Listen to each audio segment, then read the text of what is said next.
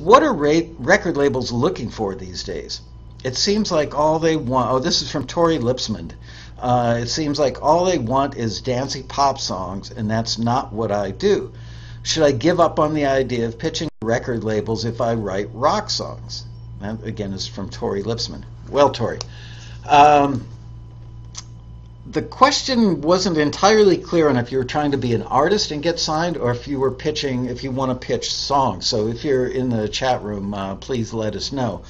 But I want you to go look at the charts. Okay, I was looking at a Billboard the other day, and then I was looking at an iTunes chart.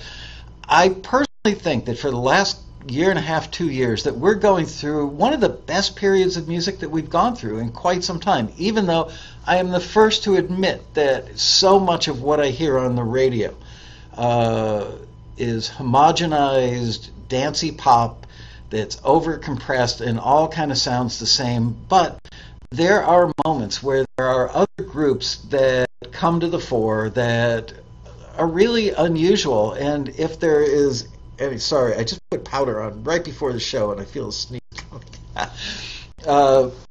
Hold on. Pardon me.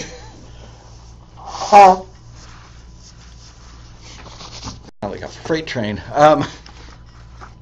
If there's something that I've personally noticed, it's that the blending of musical styles these days is something that I think is happening again. Hasn't happened in a while. We've become very compartmentalized as an industry with rock stations, which are almost non-existent nowadays, pop stations, urban stations, country stations, jazz stations. It used to be back in the 70s, a station would just play almost anything that was good, and it was FM, the beginning of FM's rise to dominance.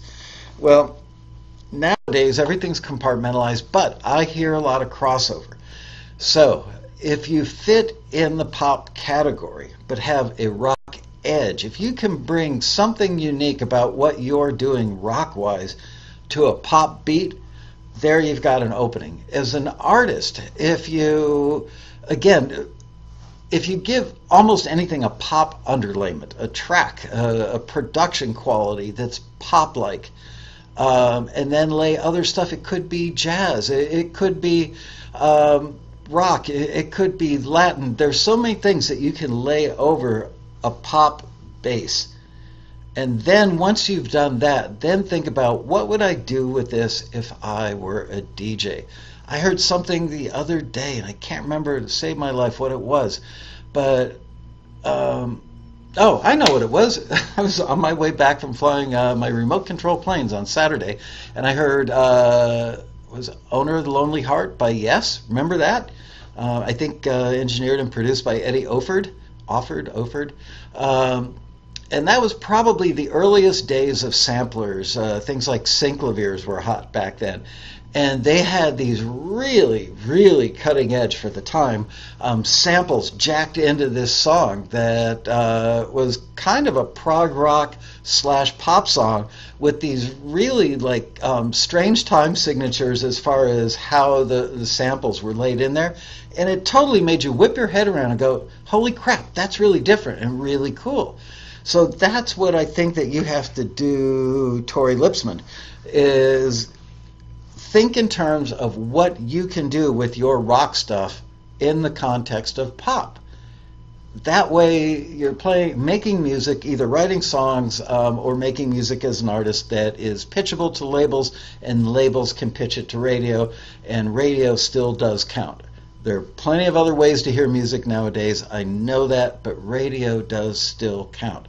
Radio helps build a mass audience. You can do it with YouTube, but it's hard. You've got to really learn the YouTube thing. You can do it with social media, but you got to really learn the social media thing. You got to build a giant audience in order to fill large rooms with people, and that's where you really make the money, because you're not going to make it from selling downloads. You're not going to make much money from streaming.